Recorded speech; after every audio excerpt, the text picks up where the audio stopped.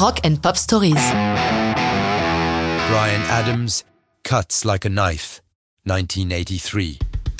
This song could only be a hit, as it's the joint offspring of two songwriters with a knack for finding an unstoppable hit. On the one hand, Jim Vallance, author or co-writer of songs for Rod Stewart, Joe Cocker, Alice Cooper, Kiss, Aerosmith, and many others. Some of his biggest hits having been co-written with Bryan Adams, who is our guest today.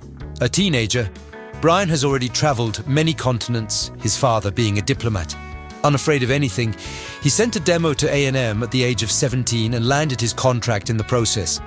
His first recordings were rather confidential successes, but his songwriting talent enabled him to co-write 2 tracks for Rocker's Kiss. It was on this occasion that he met Jim Vallance.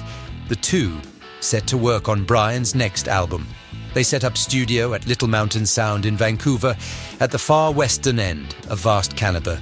They went in on August 13th, 82, and didn't come out until October 20th. It was during one of these long, studious days that Bryan laid down a few chords while repeating over and over the first words that came to mind. It cuts like a knife. After a while, Vallance follows him and completes what will become the chorus with, "But it feels so right." It's Vallance again who comes up with the idea of backing vocals with a simple na na na, referring to tunes like the Beatles' Hey Jude or Steam's hit Nana Hey Hey, Kiss Mim Got By. And it works.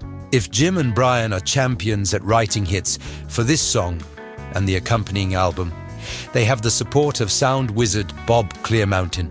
It's he who mixes the song and of course the whole album and gives this track its power. Bryan Adams' pretty face does the rest, with a video of him and his band playing in a swimming pool.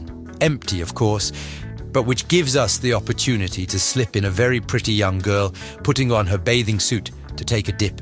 The distracted one probably didn't notice the absence of water.